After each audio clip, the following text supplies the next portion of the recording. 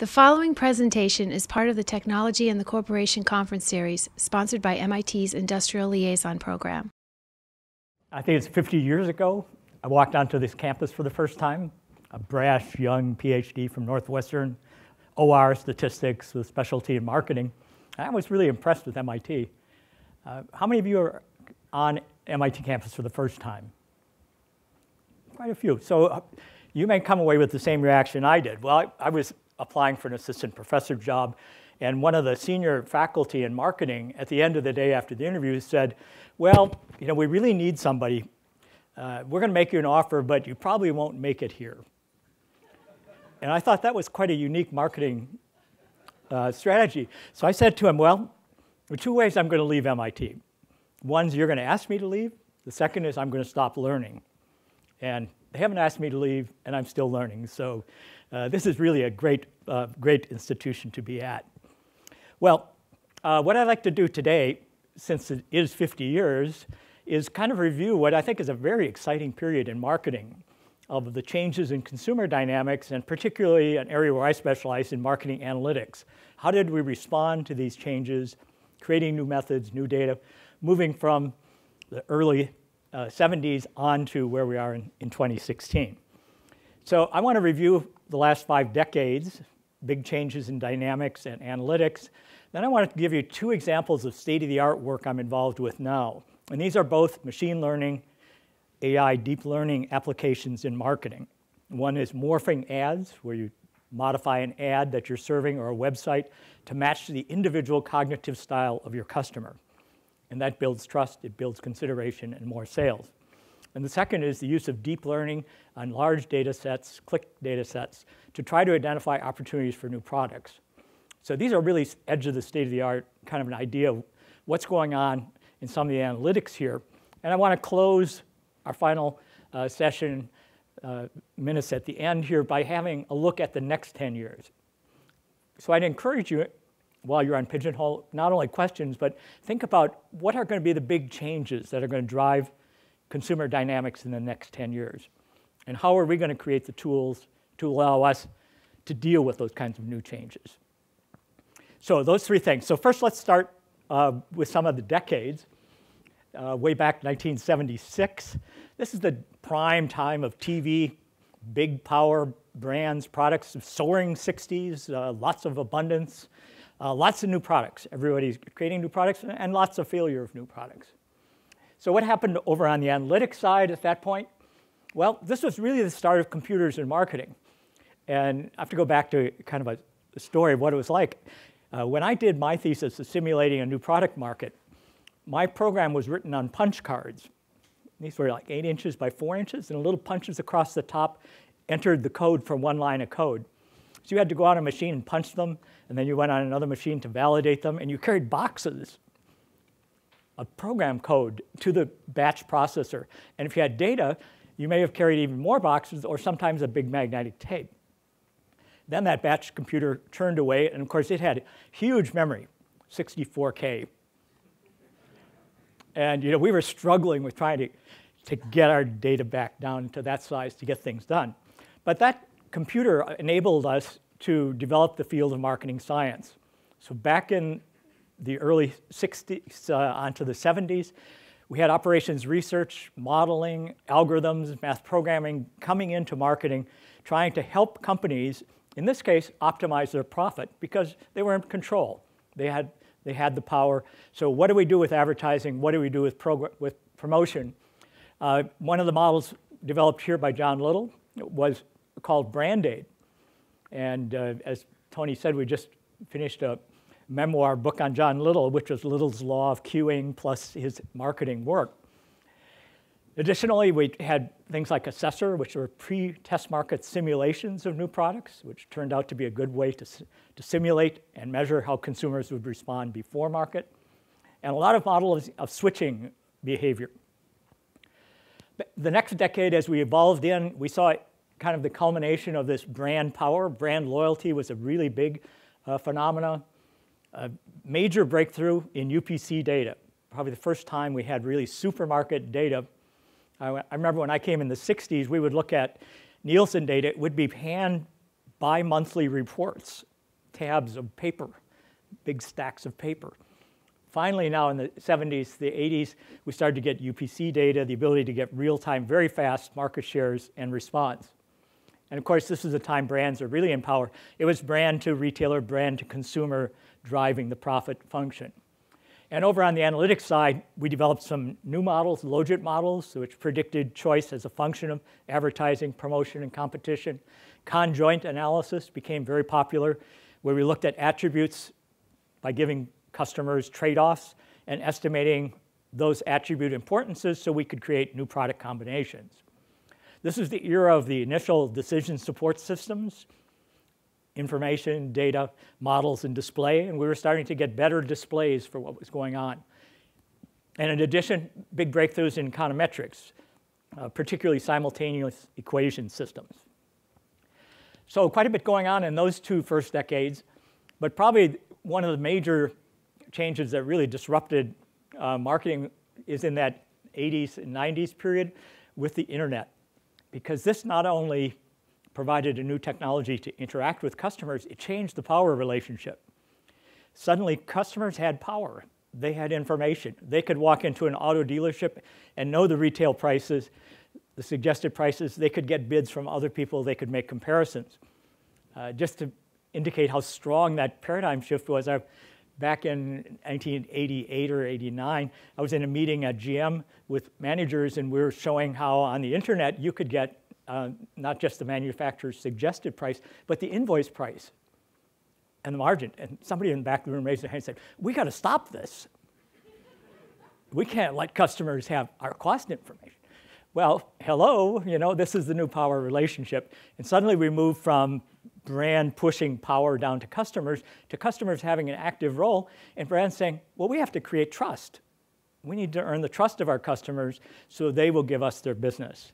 And we have to have not a manipulative push, a little lipstick on this pig, but rather a real, genuine value proposition for the customer. And on the side of analytics, then, of course, we had customer relationship management systems. We were tracking responses and individual behavior, understanding the trust determinants, not only privacy, but do people believe us? Do they have confidence in us? Do they understand we're competent? And most important, do they understand that we're benevolent? We're working on their behalf as well as our profit behalf. In the analytics for new products, we created here at MIT something called information acceleration, where we simulated the future, for example, new cars and new durables with new technology, multimedia simulations of the future, put people in that future, measured their responses, and looked at the forecast and new product implications. Decision support systems had evolved now to what have become known and probably used in your companies as dashboards, where brand managers have full display of what's going on by region, by brand, maybe even by SKU, by promotion. So it was a big influx of tools for brand managers. Now, as we move on into the 90s and into the 2000s, of course, we have search engines, Google dominance coming on the market, Amazon reaching its prominence, eBay, and big data driving a lot of the customer dynamics. And over on our side of analytics, of course, we now have a toolkit. So we can do A/B testing, we can do conversion modeling, we can track people's individual behaviors, and a big new tool for marketers was targeting individually ads, whether that be a banner ad or through your search and web pages. Another area was developing at this time in economics, but not the traditional maximize utility, but rather behavioral economics. People may not actually just optimize. They have a lot of psychological phenomena. Behavioral science becomes a major tool for marketing as well as economics and OR statistics. So here we are now up to our current generation, and social media is new and dominant. I mean, who would have suspected Facebook would come out of a Harvard MIT student project and become the dominant social media of our today? YouTube serves videos, now billions of YouTube views per day. Mobile, everybody has it, everywhere in the world. I was in India recently and looking out rural town I was in, and there was a man plowing with his oxen. I thought, isn't that quaint? And he stopped, reached in his pocket, and took out his cell phone. Now, I don't know if he was checking shopping or what he was doing. He was probably talking to some of his neighbors. But it was just so striking that we are in a place where this is ubiquitous now. And mobile is the way we do social media. And now we have customers talking to customers without brands in the process. And customers drive the process. If you think we've got much brand power anymore, you're probably wrong. The customer has the power. And you can't keep secrets from the customers. You can't hide anything. Everything you do will be out there. And sometimes it'll be true, and sometimes it'll be false. So it raises a lot of new challenges. So a lot of new analytics are needed. A lot of market experimentation, A/B testing. We suddenly can do A/B testing where we look at click-through rates and conversions. We don't have to just do a research and imply what people might do. We can actually do real-time market experiments. And we can do behavioral experiments. And you'll hear today a range of behavioral experiments. My colleague Renee Gosling will talk about some behavioral experiments, social psychology experiments around storytelling and how storytelling works with the consumer, between consumers, and how a brand can be part of that process. So it's B to C to B to C to C communication. And the analytic sophisticated methods, we move from these simultaneous econometric systems to hierarchical Bayesian systems, where we get not only overall parameter estimates for sample advertising and promotion, but we get individual estimates of response and distributions across individuals. So this has been exciting. 50 years went by pretty fast. Amazed every time, every decade, new things come up and how surprising they are and how profound they are. So that gives you a little bit of my view of 50 years here. Write down some notes yourself about what you think will be happening in the next 10 years, and we'll share those at the end of the talk. While you're doing that, I'd like to show you two examples of state-of-the-art work that we're doing. One is advertising morphing, and the other deep learning. So what's advertising morphing? Well, we know a lot about targeting. We know who to present our ad to. But in almost all cases, the ad we present is the same one we present to everybody else.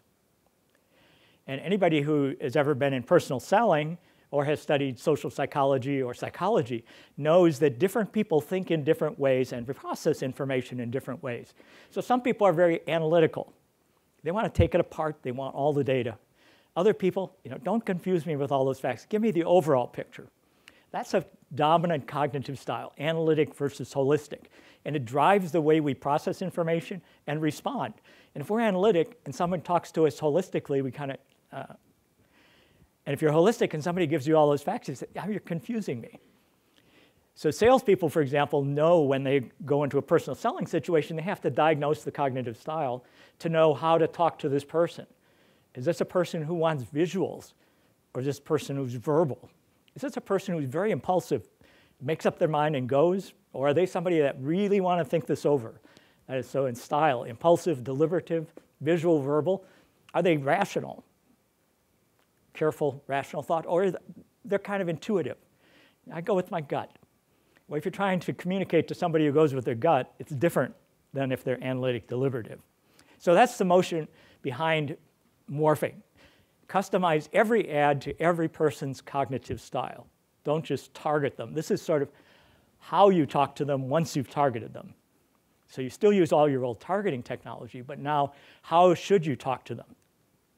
So here's an example of a study we did here at MIT for General Motors. And we created, as you'll see here, a set of ads on the left for the Aveo.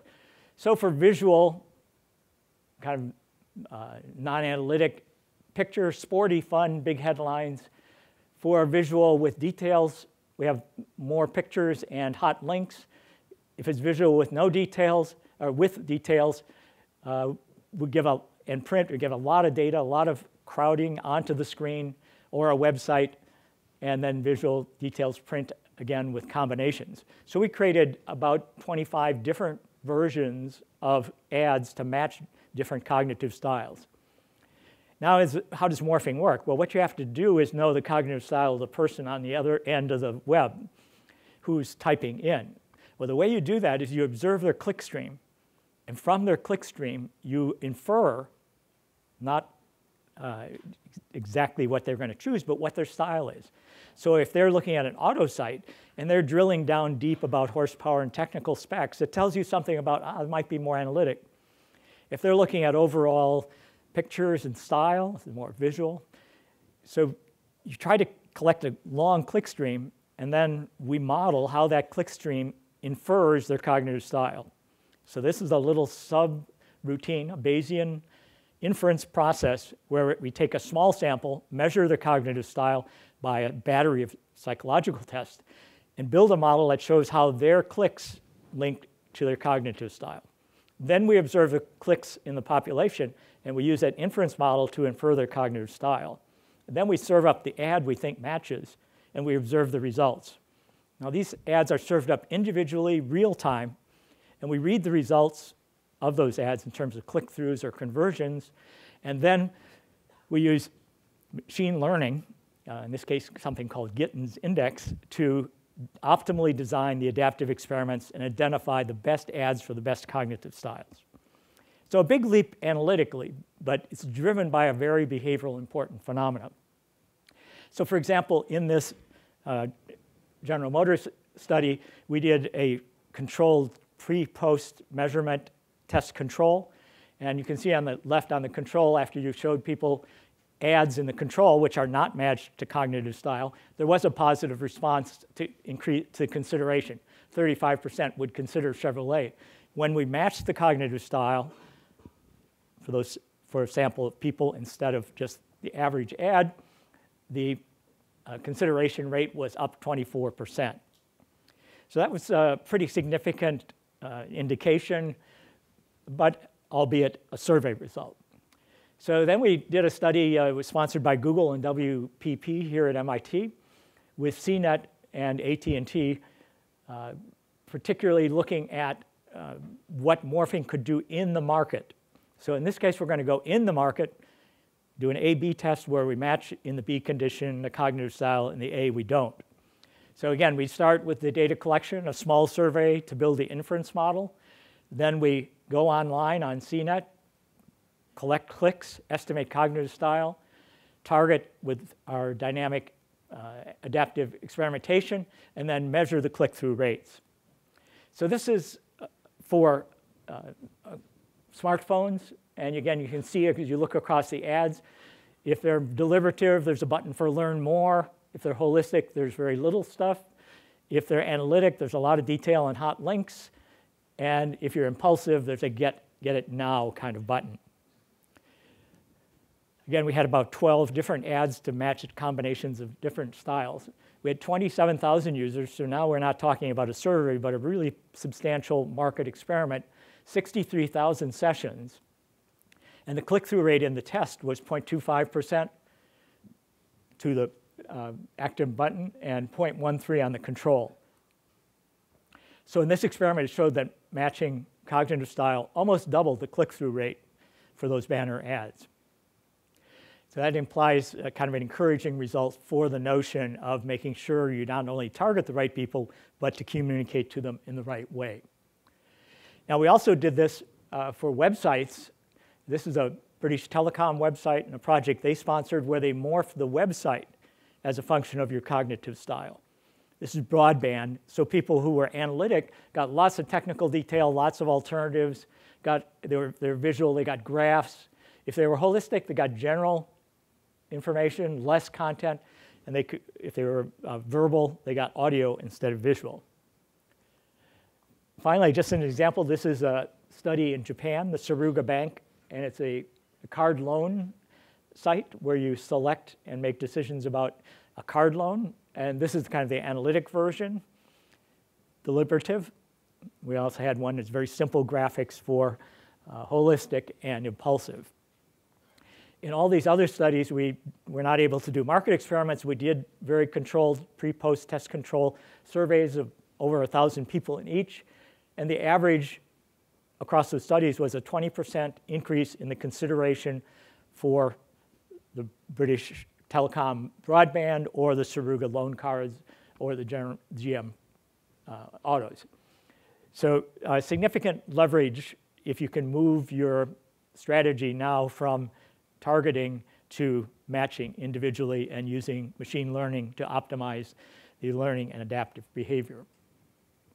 So what's the future of morphing? Well, I think this is just emerging. We got some market experiments going on with some client companies.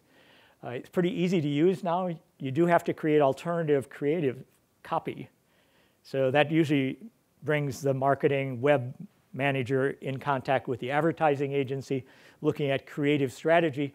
This is much more than A/B testing. We're not changing formats and headlines. We're really changing communication strategy and how we talk to people.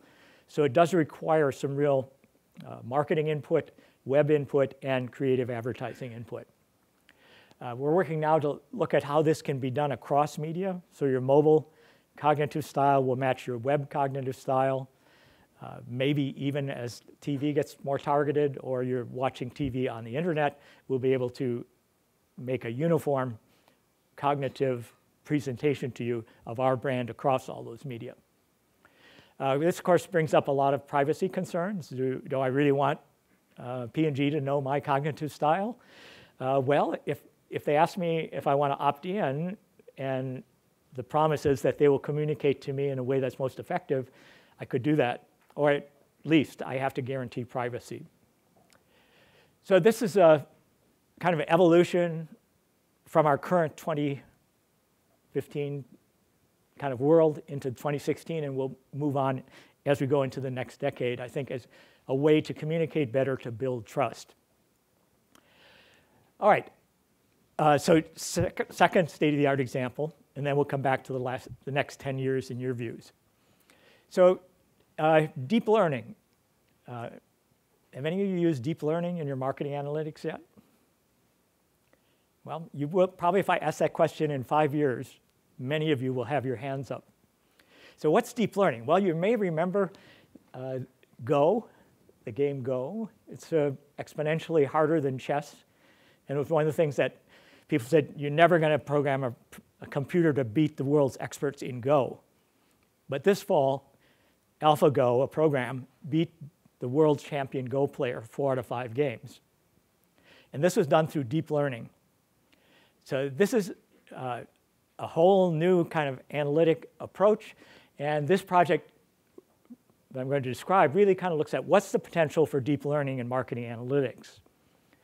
Now we're talking big data, because deep learning works on big click streams. We're building AI in. It's kind of the next step. It's a subset of machine learning. And you've seen a lot of success not only in Go, but voice recognition is driven by deep learning. Handwriting recognition, visual recognition. These are all deep learning applications. And Google, with their DeepMind subsidiary, is leading the way and pushing this through on the internet today. So we're going to see very rapid technical advances in that area. My question is, can we use it in marketing analytics? For example, can we target better? Can we morph ads better? Can we create new products better? Can we build better decision support systems? Well, to do that, we have to understand a little bit of what deep learning is about. And I'm going to introduce to you kind of our research initiative here, the initiative on the digital economy, which has a major platform element. You can see 4 platform areas: employment and productivity through technology, data and privacy, new business models like platforms, and then the section I work with, social dynamics and marketing experimentation. We have this initiative on deep learning. And you'll also see an initiative on behavioral storytelling from Renee in the next section. That's with foundation, individual, and corporation support. And what I'm going to describe to you is something sponsored by Saruga Bank on deep learning. And these are good examples of what I think Carl indicated is MIT really works off of relationships between companies, MIT faculty, and students. So what's deep learning? So you have this kind of mystique, it solves Go, it can solve everything. Well, it can't solve everything. And the best way to think about it if you're in marketing is that this is a new way to model the dependent variable, which could be choice, consideration, or attitude change. Now, previously we used regression, for example. We used sales, we regress against advertising and promotion. Well, regression is a subset of deep learning. In fact, you can replicate regression by a special set of assumptions in deep learning. So think of deep learning as a super technique to understand relationships between observable marketing variables and response. It's predicting a response. So how does this differ from linear regression? Let's think a little bit. So in a linear regression, you have a lot of input variables predicting a dependent variable.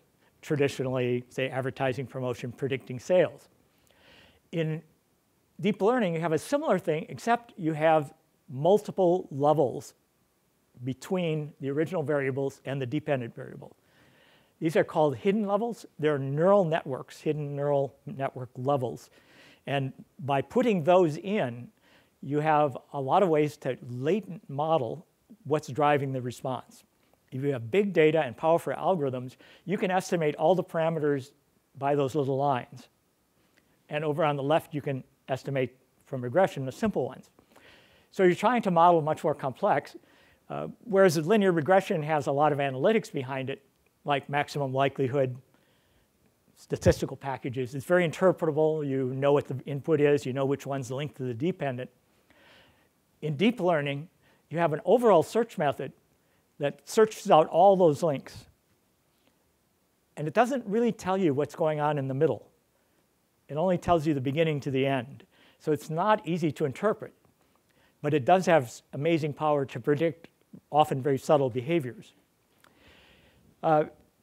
If you are a statistician and you look at that picture on the right, you're probably upset. You said, this is an over-parameterized model. Anybody can fit anything with that. And in fact, that's a definitional item in deep learning. It is over-parameterized. So how do they do it? They divide a database into 3 sections: a fitting database, a validation database, and a testing database. So you know in the fitting database, you're overfitting the model. But you use as a criteria for the best model how well it predicts on the validation data. So it's not how well it fits and its statistical properties, it's how well it predicts on new data. And if any of you have been doing as many regressions as I have over the years, you know that very few regression studies actually do predictive tests. They almost all fit R-squares and significance. So deep learning has a fundamental different philosophy. It's prediction, what predicts best, not what fits best. And after you've done the validation, you go to a clean set of test data, and you do it only once, you test. And if it works, you're done. If not, you go get new data and start over. So it's quite a different technique, but it has some similarities. Whereas in regression, we push the button and we do least squares or maximum likelihood.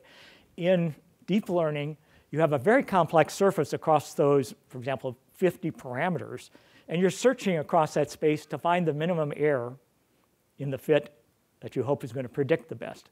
So you have a search algorithm, and it's called the steepest descent. And much of deep learning is around what are the technical characteristics of the gradient descent methods. Because you want to make it efficient, and you don't want to get caught at a little local maximum. So different methods. So just kind of review classical statistics, emphasis on the error term, the assumptions, heterogeneity, autocorrelation, statistical properties, whereas deep learning is it works. It wins and go. It identifies an image. It tells you what marketing variable 1 does for sales. This kind of regression approach is very simple and interpretable. It uses theory. Neural nets are much more complex and are driven less by understanding as by usefulness. In regression studies, you kind of select a clean database. In deep learning, you tend to use very large databases.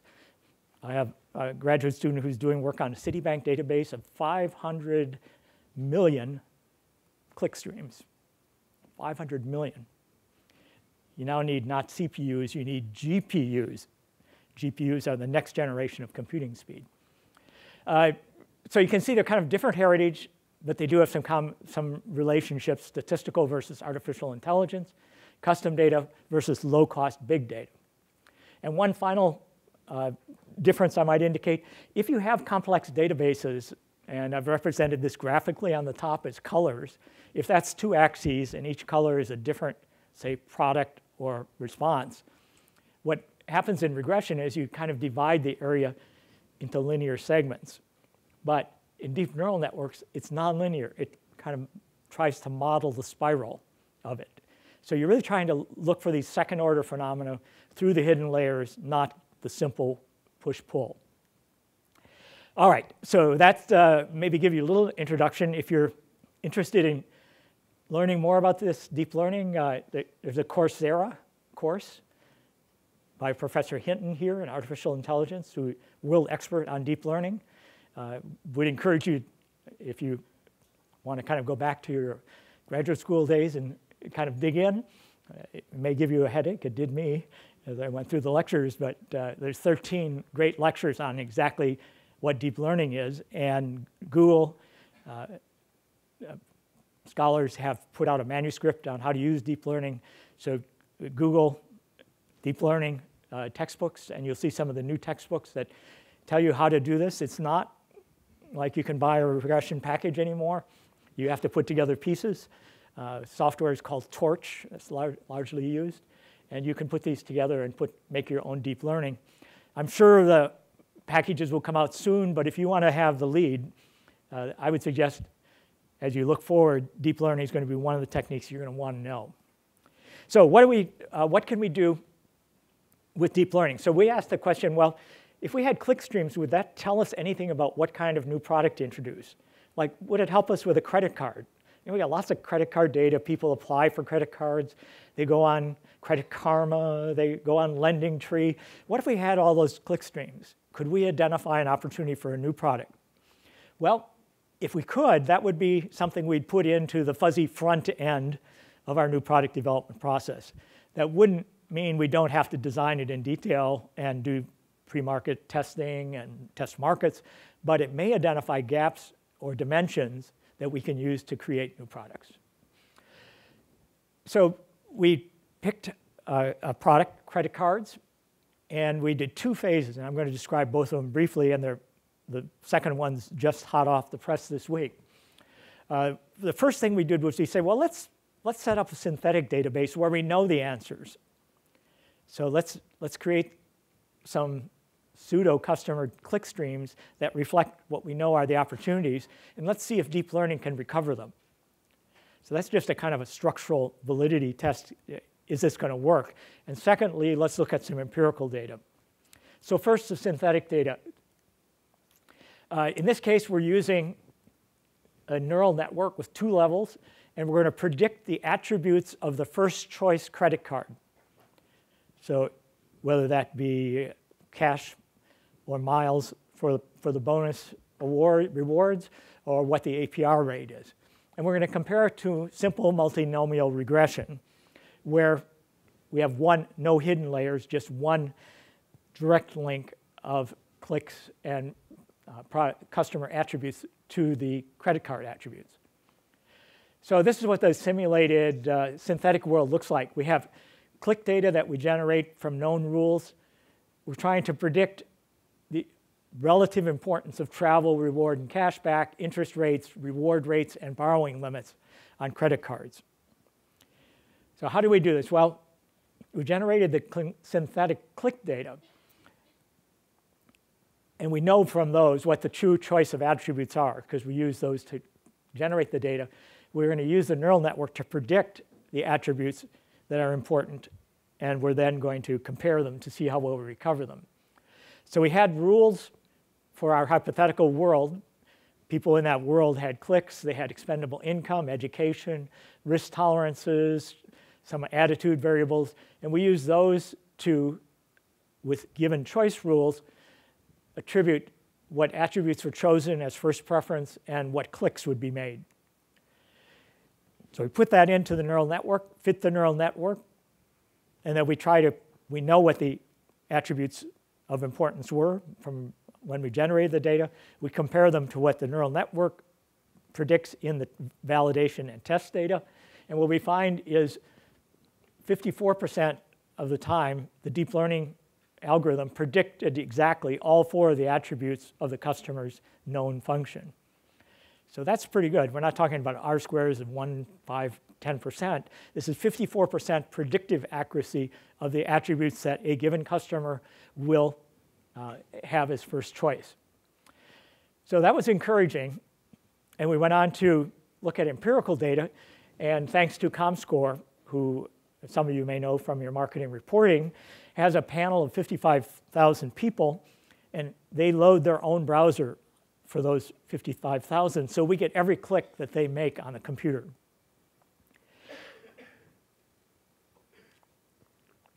So we pulled 15 bank credit card sites. And in that database, so 50,000 people, 28 clicks per person, and 30% visited more than one bank site. We took variables for the cards. In this case, now as we're in the real world, there are about 45 cards, and there are about 80 variables. So APRs, introduction, duration of how long the introduction, ongoing rates, reward, amounts, miles, cash, specials, demographics, and the URLs that people entered across each of these bank sites. Now, just as an interesting aside, you don't have to make those URLs common across all the banks. You just put them in, and deep learning creates a layer and does that for you in the interim as it models the commonalities across those. It kind of develops a language layer of what people's URLs really mean. So 2 levels in our model. 55% of our data was for fitting, 25% for validation, 25% for testing. And we ran these algorithms multiple times so that we could get a distribution on the test results. And what we found was quite encouraging. 52% of the time, we correctly predicted the attributes that would be first choice for the samples of people, 50,000 people. And it was better than Logit and much better than a baseline. So just to give a little technical here, so if you go on the left, that's kind of a benchmark of the most frequently chosen card. So if you just predicted for everybody that they chose the card that's most popular, you would be correct about 30% of the time. If you did the multinomial Logit, no hidden layers, you'd be right about 45% of the time. If you did deep learning, neural networks, you'd be correct about 58% of the time. And the distributions around those predictions you can see from the bootstrapping would indicate deep learning significantly better than Logit and significantly better than the baseline. And then we tried the deep learning without the links, just the demographics and characteristics of the people. And you can see there's a significant difference. Deep learning does much better when you add the clicks as well. Once you have this outcome from the model, you can simulate opportunities. So here's a very simple example. 3 existing cards, cashback, rewards, rates, and interest rates. And the bottom is an opportunity card. Miles for the rewards, 1.5% reward rate, generous, but not the highest, and a lower interest rate, 13.9. And we predict, based on the choice models from the neural network, that that could have a big potential, maybe 20% market share against that market of 4 cards. And if you have a cost model underlying this, the cost revenues you make by transactions, the costs for failures, you can model the profit. Likewise, you could look for a card within a space, like cashback only, and get ideas for market share and profit. Or you could take a specific card and say, who does it appeal to? So here you have a hypothetical JetBlue card, and it appeals primarily to young people, 18 to 24, mid-credit scores, mid-income, and mainly in the Midwest. Finally, you could take specific segments of the population and say, if I want to target, for example, high-income California residents, what kind of card would I have to have? These are the most popular cards in that segment. You can simulate and add a new card. So deep learning, what did we learn from all this? We think there's some encouraging results. We're in process. We're now going to add Credit Karma, NerdWallet, and search sites. We're going to do some technical extensions through more probabilistic models, and then we're going to look at other marketing problems. And lastly, we like to look at not only is it better than statistical methods, but is it better than custom market research methods that may be costly, like conjoint. So exciting area. If you're interested in this kind of area, this is the kind of thing where ILP or the Initiative on the Digital Economy can be a home for you to start to learn more about deep learning. We need marketing problems, we need data, and we appreciate funding. So our last item, what's the next 10 years? So here are a few ideas I've had, but I'd be interested, we're going to have about 10 minutes for questions and look ahead. Think about what you would see as the changes in customer dynamics. We're certainly getting saturated markets. There's a question of whether we're ever going to return to the 60s of growth markets. Is this going to be a low growth, 2% growth global world? We do know we're going to get a lot of volatility, preferences, economics, geographics, new media. Virtual reality is just striking. What is video, quote, TV, video ads, video stimuli going to be like with virtual reality? How much more powerful will storytelling be if you're in virtual reality versus watching a flat screen? All these things are going to be C2C, customer-to-customer driven. Brands are going to have to cope with a world where they have very little control. And then we have new technology, new data. I mean, blockchains are going to happen, robots, automated driving. Kind of next 10 years kind of hold out as much excitement as the last 10 years. So we're going to need more innovation for companies to make profit opportunities. We're going to have some new tools, more powerful, GPUs instead of CPUs. We need new models, and machine learning, deep learning probably can help. And we are going to have to make sure these are simple enough so managers can make them useful and make better decisions and more profit. So in summary, and then we'll break to questions, this has been an exciting 50 years being here at MIT, and I must say I'm still learning, and I think there's a lot more to learn. I tell my marketing classes, you're very lucky. This is probably the most exciting time in marketing in the last 50 years. There are more discontinuities, but also more opportunities than any other. And one thing I learned in 50 years, and we probably all are aware, is you really have to be ready for the unexpected. It's the things you don't expect that are going to happen. Who would have expected 10 years ago YouTube and social media and virtual reality? And of course, this conference is going to look ahead, so I think as you go through the conference, you'll get a lot of ideas pushing forward on those dimensions. So Tony, we got about 8 or 9 minutes left. We can do questions, or we can do next 10 years. Why don't we start with what seems to be the clear winner, 13 votes. Related to targeting, how can we think about the idea that the individual consumer are not the same at all times? Circumstances. Yeah, really good question. I think there are two things here. One is what changes over time, and the other is, do you use a different cognitive style for different products? That I might be impulsive when I walk out and buy shampoo or toothpaste, but I'm probably not going to be as impulsive when I'm spending a lot of money like a car. So it's very useful to get this first phase of morphing where you collect cognitive styles for a particular product, linking a particular click stream.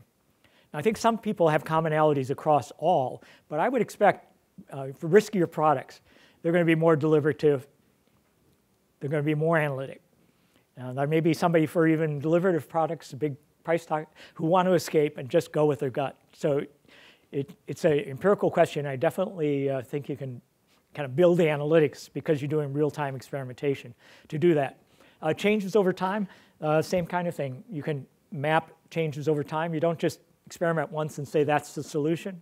You can keep experimenting. And so you adapt over time to changes. As people maybe get more optimistic about the economy or less optimistic, they may change their style.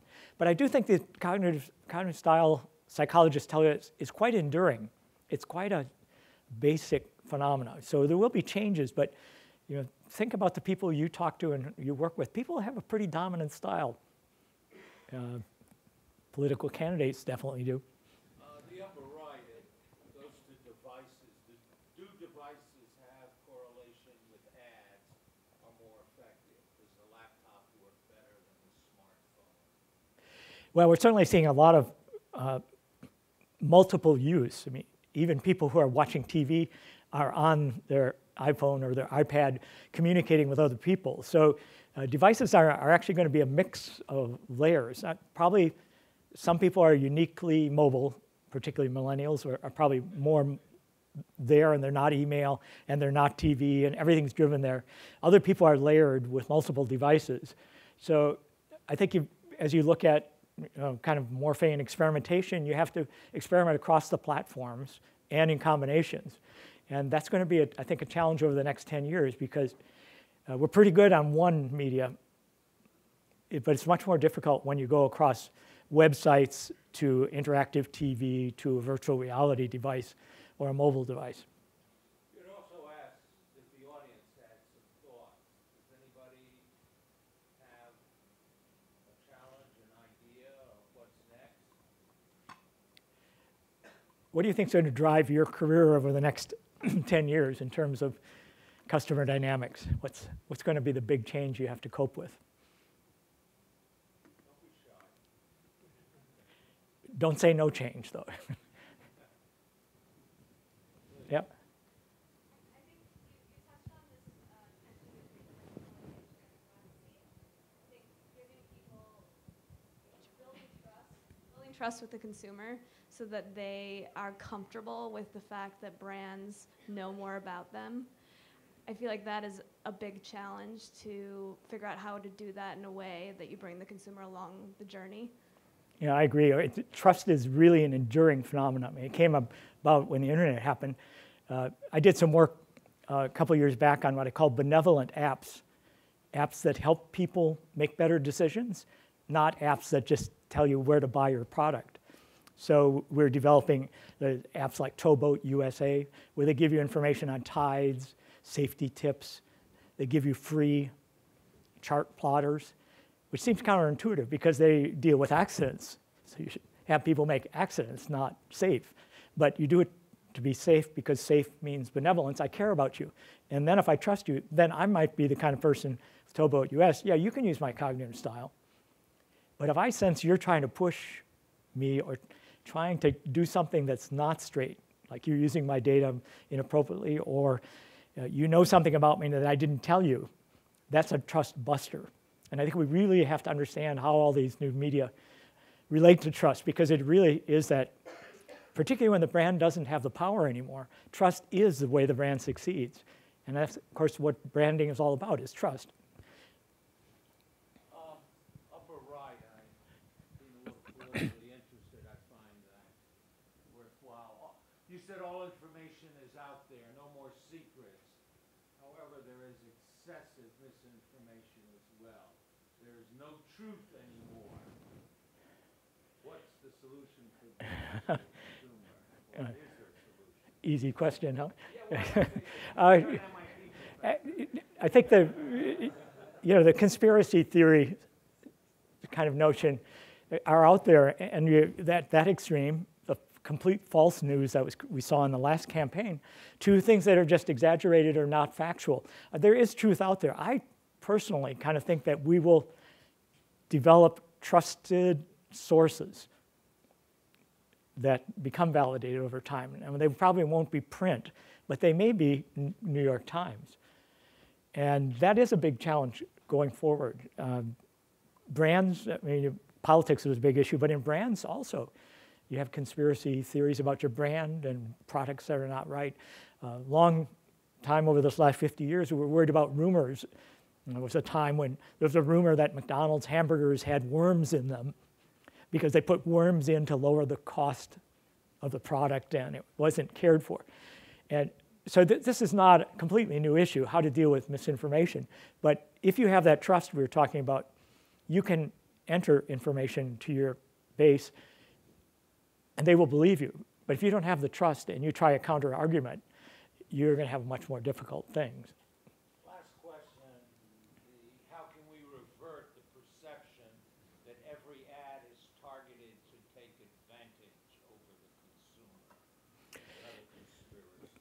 Well, this is kind of push advertising versus benevolent advertising. I remember back to these auto cases when I was arguing for trust, you should show competitively your car against other cars. And they said, do you mean honestly? I said, yes, because customers are going to know. I said, what car would you recommend for your mother? Do you really have the best car for a senior citizen? Well, maybe not. So well, that should say something. You should make the comparisons, and if you don't have the best product, then you better build it, because people will find out. So I think a lot more ads that have truth and comparisons and help people make decisions may be a key to getting around some of those issues. The kind of push ad, has that effectiveness of, make it happen, but that sounds to me like the 60s. That's when I came to MIT. We should be on trust and benevolence and helping people make better decisions and have genuine brands and real truthful brands and real innovative brands that have value. Okay.